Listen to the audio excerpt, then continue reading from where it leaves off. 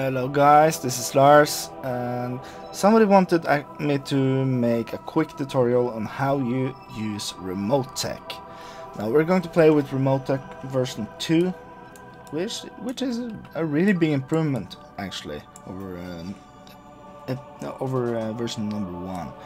Now the main thing you have to know about RemoteTech is that to be able to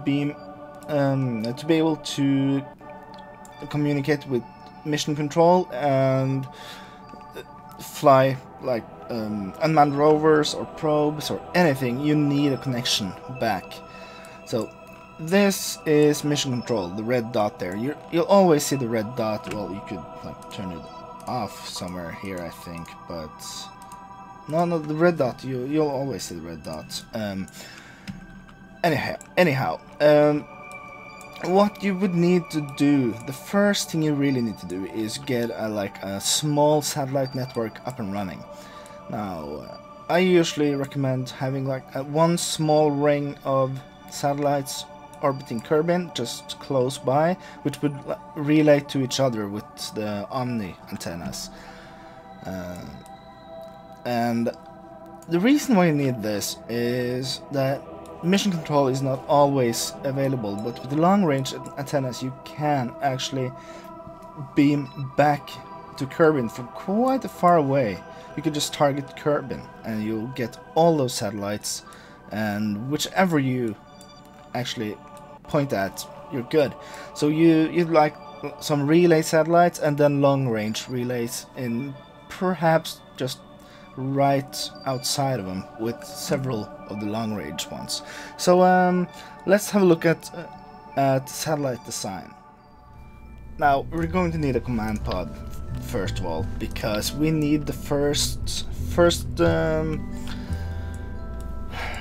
set of satellites actually need to be manned, or you can do it without them, but yeah, I won't recommend it, because doing it manned is so much easier and you don't really have to care about a lot of the problems you can get into. So of course, if you have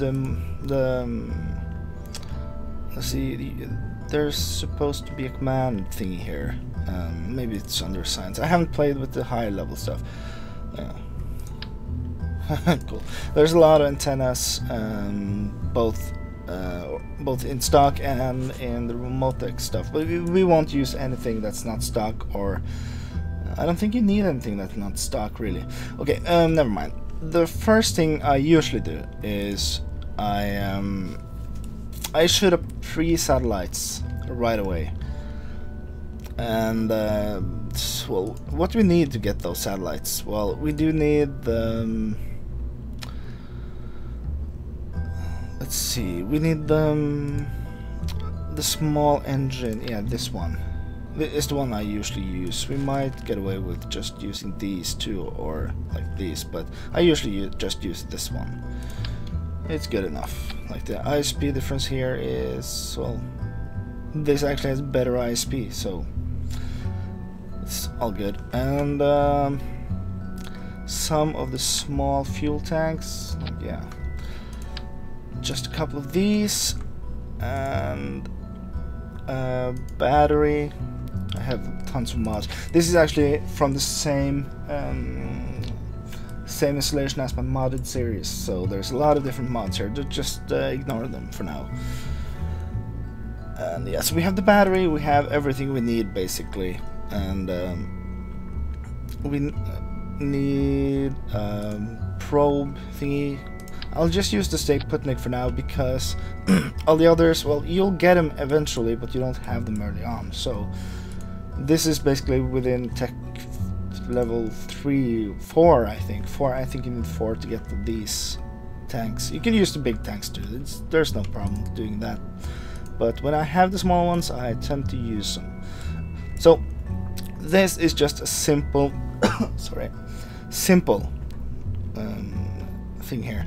We do have the Communitron 32, that's higher in the tech level though, so we'll use the Communitron 16. And what you need is just one of these. That's all you need to make it a satellite. Now, we do need, let's see, Man, there's so many items here. Yeah, of course. We need a couple of solar panels. I'll just use the big ones here, just 2 of those. Again, they're further out in the tech level, but I don't want to care about having like low amounts of power. No, wait. Let's actually never mind. Let's use the whatchamacallit, 1x6s. Yeah. Let's use those. This is going to look fugly, but hey, it's good. So this is a functional satellite. It has everything you need. There's one thing I do recommend that you get. That's the flight engineering stuff. That's a mod, but it is actually a really good mod for this stuff, because it enables you to first of all see the delta V of something. That's cool, I guess. But the important thing is you get to measure the orbital period, and that's going to be really important in just a second. Now I just take these and I take the, like, you could radially mount these, but I prefer using the tricoupler. Where is, oh, there's so many mod items, can't find anything. Right, the tricoupler. Now this is huge, of course, so maybe we use one of the converters. I mean, it doesn't matter. Doesn't matter at all. This and perhaps one of these though. Just like this, and we'll put these on 3-way symmetry, and just like this. Now you have the 3 satellites you need to use. And you'll probably just manually decouple these by right-clicking on it. Okay, so I've shot myself up here into a weird-ish orbit, right? So 175 by 300, and that's pretty good. So and now we are still within sight of the, no, we're not. So first round, you basically have to just kind of wait this thing out. And the reason why we have this asymmetric or eccentric orbit is just because, well, we need to. We need to be able to do this while we're still able to see the Kerbal Space Center. Now, we are a couple of seconds away from apoapse. Let's enable this. We'll just activate it so we have contact. Let's decouple one, switch to it, and let's see, activate the engine, and the solar panels should be extended. Now this might not have enough juice to work on the backside of the Earth Eye or Kerbin. I haven't really checked that, or I don't really care. Now we want to get this to a 300 by 300 orbit, and we got it a bit better there. And then when we get it to the 300 by 300, just ish, and this isn't that important, just having that exact, like, this is good. Now we are at 47 3/4 of a minute. That's our orbital period, and that's the important thing.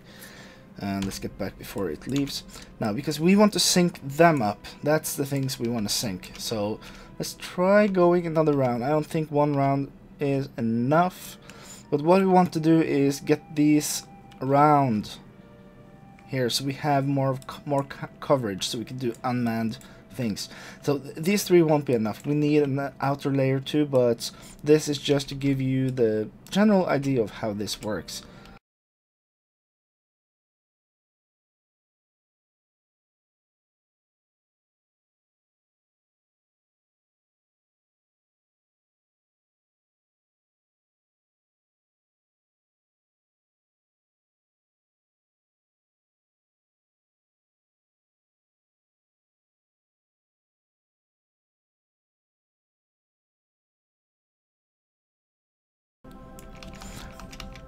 Alright, so now we are almost within sight there. We'll fix that, so there's really no worry. But for now, let's release another one and get it quickly before it goes too far. activate the engine. I could just probably stage it, but I don't really trust the staging when it comes to these. For some reason, it always seems to like fail. Right, so we want to burn ourselves up to... We actually want to catch up to this one just a bit. So we won't burn ourselves all the way to 300 in one go. We'll burn to probably 260, 270 something. That will probably make it so we are actually just... Yeah, that's the point we want. That's actually the profile we want on this one. Then we just burn ourselves to 37 3/4 of a minute in the orbital period here. This one, and then 37:44, right? Yeah, I think it was. Let's just keep burning that up. We don't care about this too much. We care about this. And because when we match these, we make sure that they don't slide too much. We keep them in the same orbit. And now, a craft back here still has connection over to the Space Center. And if you watch my series, you could see me actually do some stationary, like a geostationary, something. And that's basically because I wanted more stuff to bounce. So I made one like up here-ish and up here-ish, just at a much higher altitude, to have something to bounce the signal off from the Space Center. Right, so you can see here, now we can actually fire off another satellite, because we're still just barely in contact with this one. And the best thing about this is that we're actually on the other side here, but it still works, which is kind of cool. Right, so the last one is here. Let's get it there, decouple it, get into it, and get those and those, and let's try the staging. Yeah, that worked. Okay, cool. And let's have a look here. So now we just want to burn ourselves up to the proper orbital period, and the orbital period is so important when you set these up, as I kind of explained. Yeah, it basically keeps them in phase, it keeps them in sync, so that you don't get any troubles with drifting. Right, so yeah, that's good enough. Like 1 second every 6 hours, basically. Well, not 6 hours, because, well, 1 second every 45 minutes. It'll take a long while before you need to correct them, and as you can see, we still have like 1 kilometer a second of velocity change there, so we're good.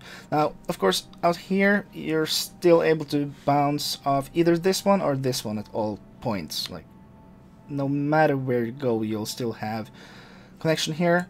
The only problem is when they're set up, so this one is over here, none of them will actually see it. They'll get back into connection quickly though, so it shouldn't be any major problems. And the next time we actually shoot one up, we should be able to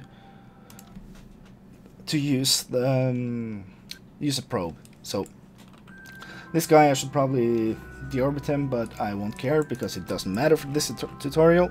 Now, if you like this stuff, you might actually want to have a look at my hard mode series. You'll find it on my channel, and because I do play a lot with RemoteTech there, and there will be a lot more playing with RemoteTech, which is a really cool mod. So yeah, I'll see you guys around. Bye.